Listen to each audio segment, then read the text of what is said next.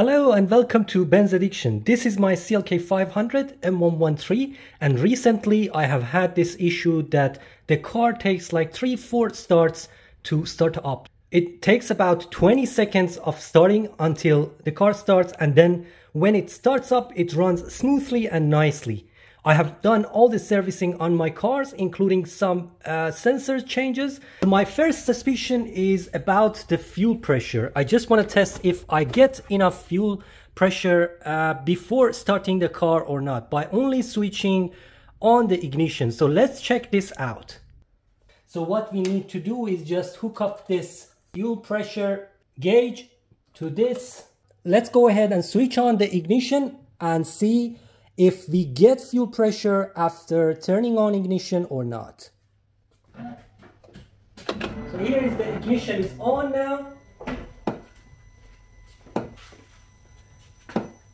And now we got about 20 psi of fuel pressure, which is not enough, and it's dropping down rapidly. So it's now 15 psi and it's still dropping down.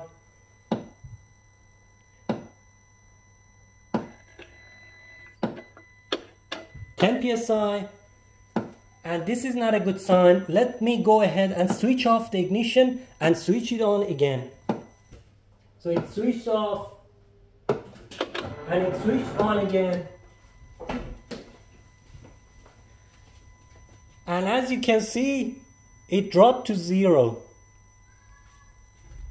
So definitely there is a problem here. Let me switch it off and on again. Switch off, back on, and still no pressure. So here is the issue. A healthy fuel system, the pressure inside the fuel rail and the fuel system should not drop more than 10 psi after a lapse of 1 hour. Let's say the healthy fuel pressure on this car is 60 psi. After 1 hour you shouldn't have less than 50 psi when you shut off the engine.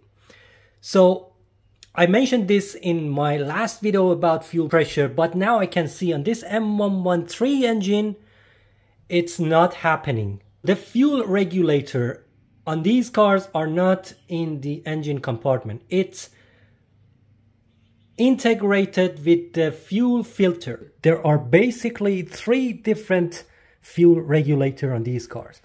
Some of them are inside the engine bay and on the fuel rail.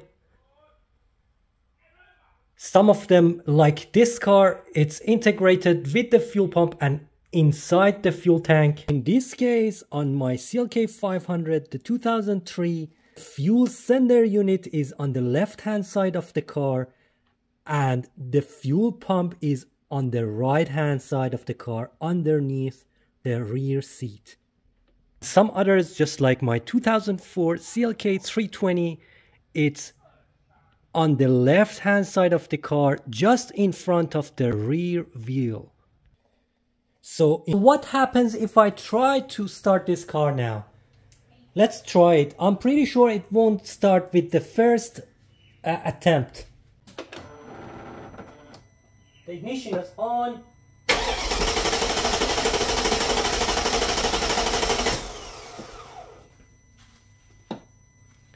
And as you can see, there is no fuel pressure at all. So 100% there is problem with the fuel pressure.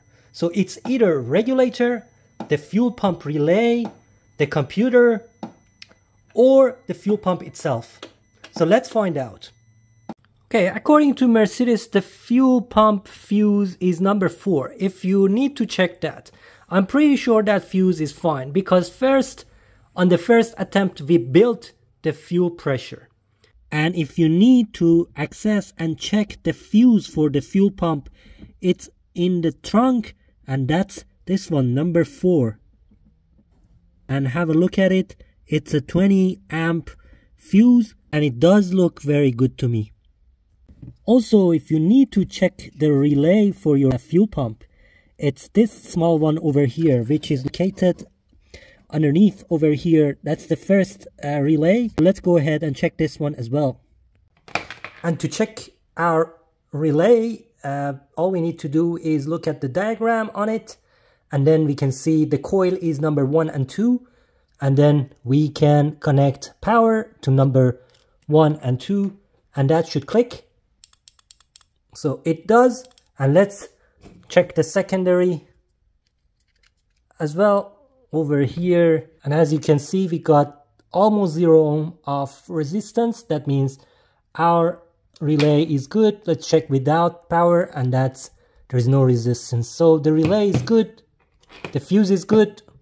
If we jump a wire between 5 and 3, that means we jump our relay.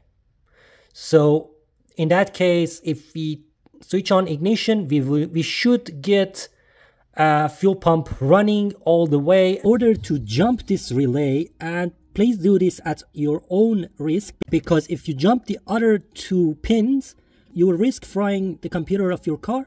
So make sure you triple check what you're doing. So I have built one connector over here with 2 terminals at the end, and I am going to jump number 3 and 5.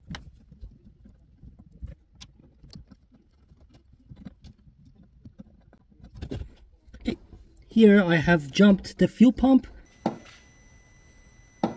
So nothing. W209 fuel pump is under the seat. You need to take off 2 13mm bolts after removing those 2 covers, and you will find it over here. So let's take these 6 8mm bolts to access the fuel pump.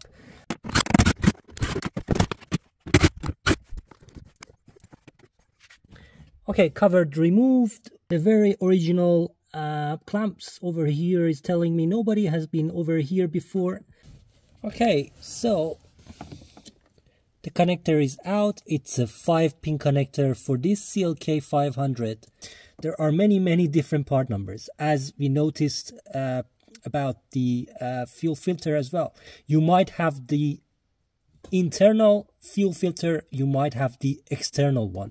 So the only way recommended is that you pull off the underneath the car plastic cover to see if there is a fuel filter external one over there or not. In this case, there is not. So it's in tank fuel filter. But I'm going to check pin number 2 and pin number 5 are the fuel pump connections. So let's go ahead and check the resistance of the fuel pump, and then we will check it using a 12-volt battery. So as you can see, I have connected this to my multimeter, and there is no resistance on the between pin number 2 and 5. So you can see that I get some sort of resistance at some points, but it gets disconnected.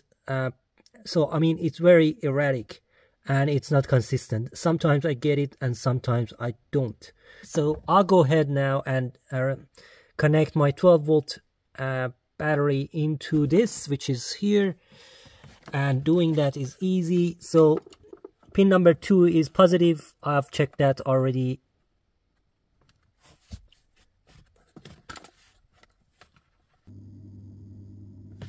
Let's go and check the fuel pressure. So if I go ahead and actually start the engine, it will start. Yes, it's running now, but it's very inconsistent. It sometimes runs and sometimes it doesn't.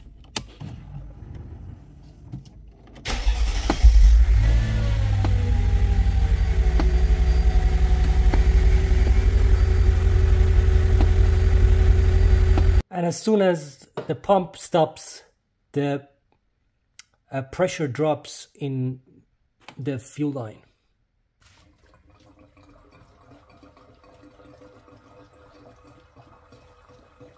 So I was so disappointed, but I wanted to try one thing before replacing the fuel pump, which was for my car, the 2003 CLK 500, was non-existent on eBay or on any other stores. It's a very weird part number that I could not find anywhere else, and it's not shared between any W203 or any W211.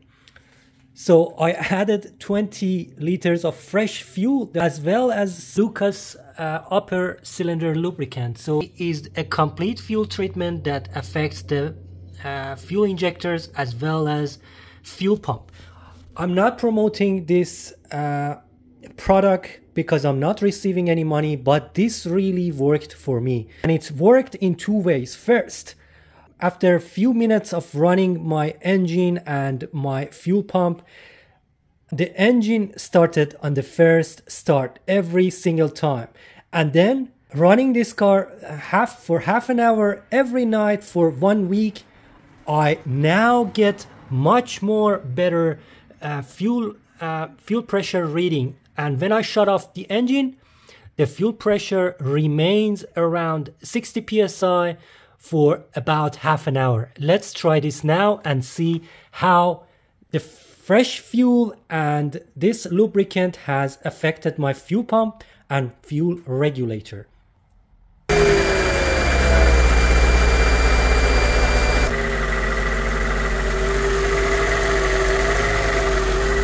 So as you can see, the car starts with the first start, which is a very good thing.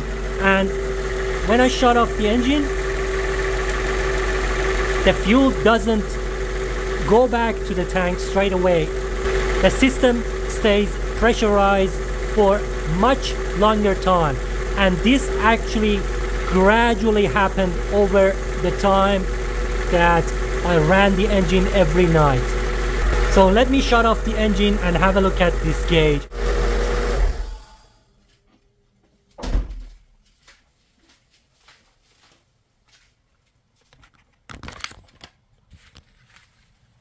Okay, if you remember when the first time I did this in the beginning of the video, the system lost its pressure after like 15-20 seconds after I shut off the engine. But look how consistent this fuel pressure is now. A healthy system, as I said, should not lose its pressure more than 10 psi in 1 hour after shutting off the engine. And this is getting better and better after I put 20 liters of good fuel with some lubricants. And I believe the reason behind this was my fuel was stale. It was almost 2 years old and the fuel pump was absorbing a lot of moisture, and that was affecting the regulator and the fuel pump, causing all the issue. But gradually this is getting better. I'm not recommending that if your fuel pump gets rusty or damaged, you can treat it. But in this case, I can see a lot of improvement. Therefore, I'm not going to replace my fuel pump now. And I'm not going to drive this car to long distances. I'm going to inspect and check it time to time, making sure the fuel pump is in a good condition and it's working properly.